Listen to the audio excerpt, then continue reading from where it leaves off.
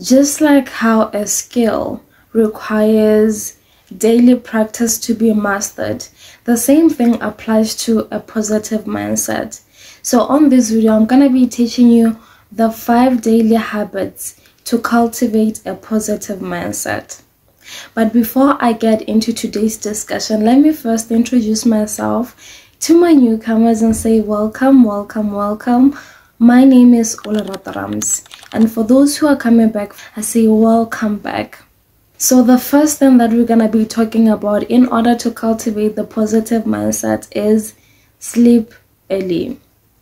It sounds so simple, but it's really important, and it impacts how you think and how your day is gonna go like. And by the way, sleeping early, I mean sleeping around 10:30, as in like 10:30 p.m. That is the latest. When you sleep early, what you're gonna get is get a good rest.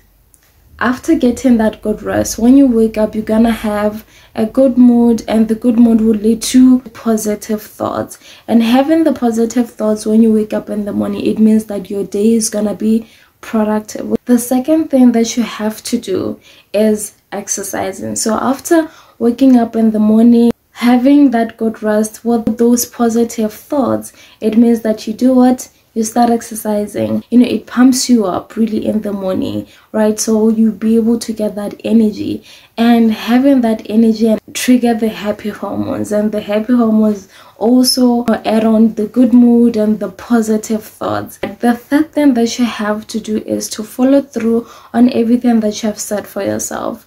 This one is really important, right? That's because when you follow through, you feel competent, and when you feel competent, it adds on to how you see yourself. That means it adds on to your self-esteem. It also helps in your confidence about yourself, and you feeling good about yourself in that way, it leads to what? Positive thoughts. That means it also helps you with your self-image.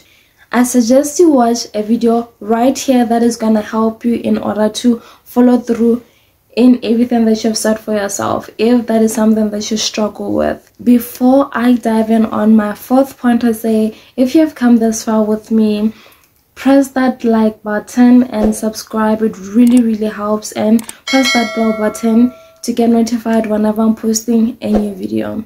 The fourth one is rest in between your tasks. This is really important, and whenever you rest, make sure that during that break you do something that you love to do, right? Something that you enjoy, something that makes you laugh, because by doing so, you're preventing yourself from feeling like you working is torture, because now you'd be enjoying the break, and as you're doing something that you love, that break really cultivates the positive thoughts that you would like, and you doing the work that you'll be doing will also cultivate that positive thoughts, because now you're doing something that you love and you'll feel competent in. So by combining the two, having rest and having that enough time to focus on that particular task that you have, will help you to be able to prosper and be productive in everything that you're doing for yourself.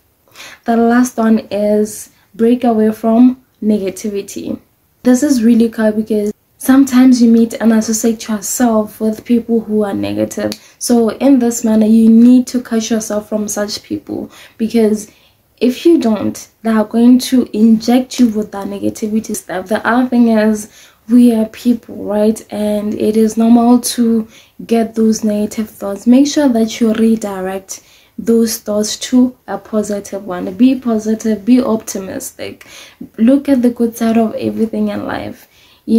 That is gonna help you to be able to succeed in most of your things. So that is basically how you can cultivate that positive mindset. That is all that I had for you. If you like this video, give it a thumbs up and subscribe. It really helps, and press that bell button to get notified whenever I'm posting a new video. So yes, I'll see you on the next one.